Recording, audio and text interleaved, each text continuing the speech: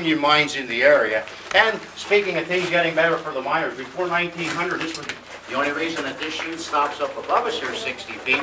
The vein of coal turned to rocks and the miners stopped. Otherwise, it would have continued on right to the top of the mountain. The vein of coal lays in between the two stratas of rock. Up here's the top rock, down here the bottom. The coal is dynamited out in between the two stratas of rock, and then you put your timber from the bottom rock to the top rock. And 96% of all the anthracite coal in the United States, and 3/4 of the world's supply of anthracite coal, is right here in these 500 square miles of Pennsylvania. And this is the only place in the United States where the veins of coal do run on vertical pitches like this. Elsewhere in the United States and throughout the world, that's where the veins of coal lay flat. And that allows the miners to use machinery to cut and claw and dig out the coal. Well, there's no machinery made that can work at this great vertical pitch, so the coal has to be mined manually. In here I can show you a petrified tree.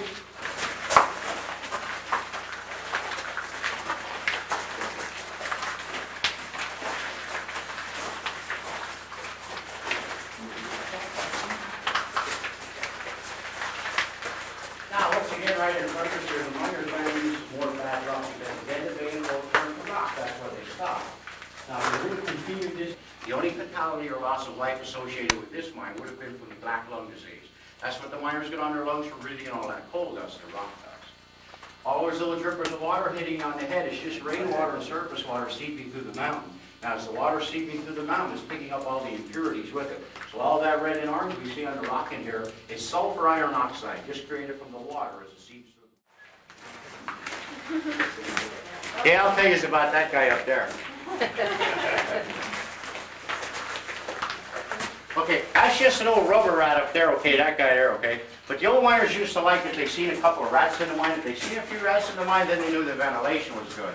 And it was an old saying, if you see the rats leaving the mine, it would be a good idea to leave yourself. They thought they were good detectors of ground vibration.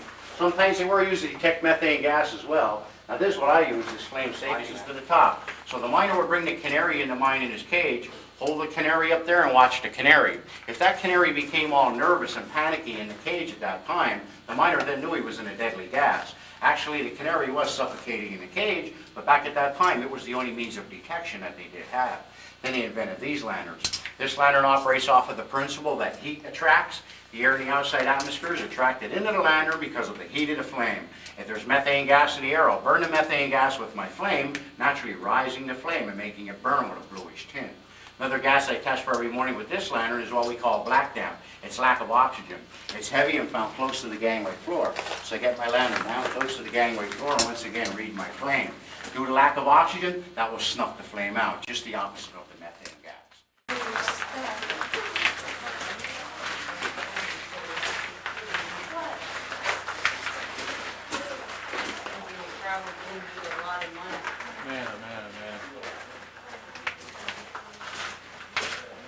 I appreciate coal. For it. So we have enough anthracite coal left to last for another 200 years.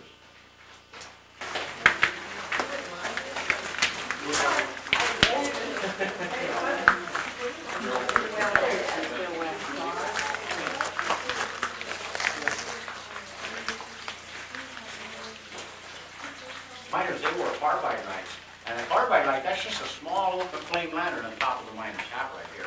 This is how bright a carbide light is. Right like that. That's all the light those guys have on here. How many guys will they work at the same time? You would work in teams of two. And an old miner would come in and crawl up the ladder there, pull those boards out to load that car. But in a working situation, it would be rare to see him with his foot hanging down into the car so he could judge when it was full, because it would be that dusty in here at that time. Now you guys look straight ahead at that old coal car there. I'll show you how dark it would be if he gets all his lights knocked out.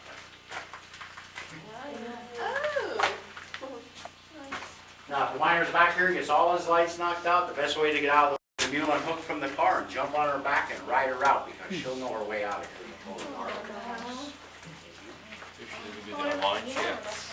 Now, if you guys have any questions, just fire away. You guys look around. Stop the coal from coming down with Well, it's his job to get that little board back in there. Okay? Oh, wow. But the hole going through where the volume of coal is just a small hole. So you're boring it through there to bring it into here so you can't control it. But it still is very easy for that board to get away from you. All will spill out on the ground. But that guy gets pretty good at his job though, because when he spills on the ground, he has to shovel back up. Steam emitting out of the ground all over the place. The fire over in Centralia will burn down for 650 feet. Then it hits the water level over there. Then it burns in an east-west direction. Now the fire is going to continue to burn for another 100 years. It isn't going to affect any more towns or. You think it will spread? Could it spread to other? It definitely did spread to other veins. Yes. The fire started in the vein of coal that we're standing on right now. This is the vein of coal that the fire started on the surface of the mountain over there. When you're driving through the area, you see large crevices left in the mountain. That's where they dug the coal from the surface with the large power equipment. Now, before the 1960s, there were no mine reclamation laws making the coal companies backfill those pits. They would abandon those big, large pits and move on. Well, it became very convenient for the people in Centralia to throw all of their garbage and trash in one of those stripping pits. At the bottom of the pit was an exposed vein of coal. The garbage and trash caught on fire, igniting the vein of coal at the bottom of the pit, and down into the ground, the vein of coal was burned away. Now, the local fire departments did try to extinguish the fire, but 37 years ago, you know, the fire equipment and tanker trucks surely were dirty.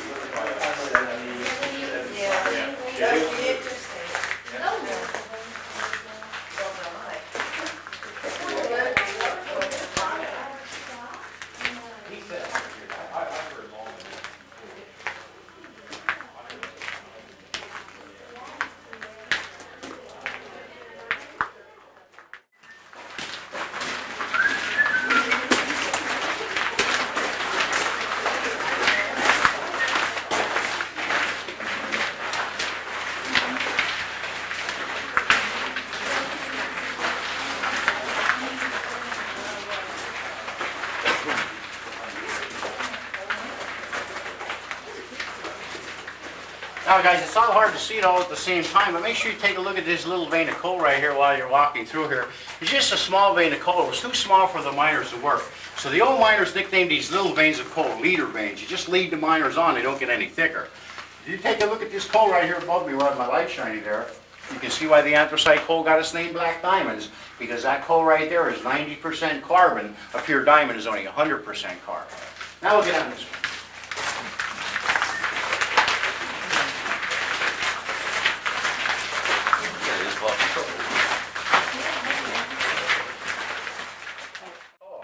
Here's the Mammoth Vein where we made our first stop coming in. Here's where we're standing right now at our Buck Mountain Vein.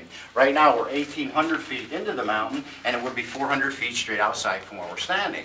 Now when we're leaving the mine, when we get 300 feet from outside, you'll feel us going down a slight incline.